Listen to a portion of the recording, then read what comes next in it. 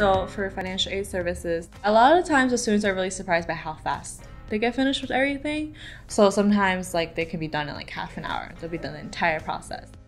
So when they first come in, first we have to make sure if they have an account or not with FSA, and that's Federal Student Aid.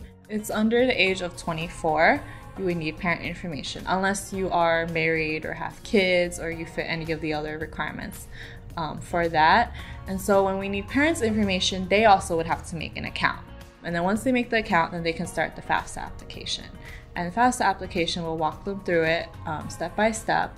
And then once we're done with the FAFSA form, then we do something called entrance counseling. And this is going to be giving you information about loans. It's going to be telling you how loans work, how payments will work, and they'll give you some numbers in terms of simulation, in terms of how interest works.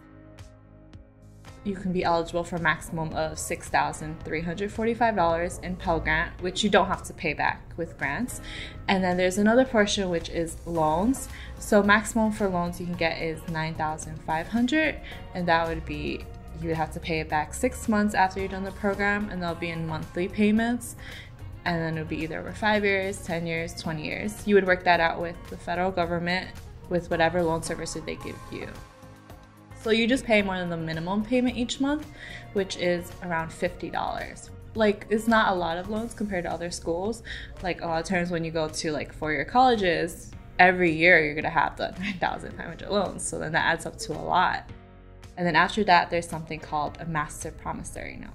And that is saying that when you take out loans, you promise to pay it back.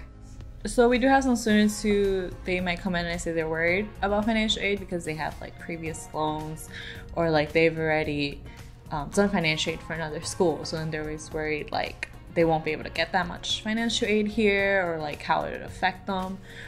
So for financial aid, you are eligible for quite a large amount. As long as you didn't get a bachelor's degree yet, then you can get Pell Grant. Even if you're not eligible for Pell Grant, you are still eligible for the loans. They can always come in after they graduate and go over to student services and say if they're having any problems paying their loans. They do actually help them with that.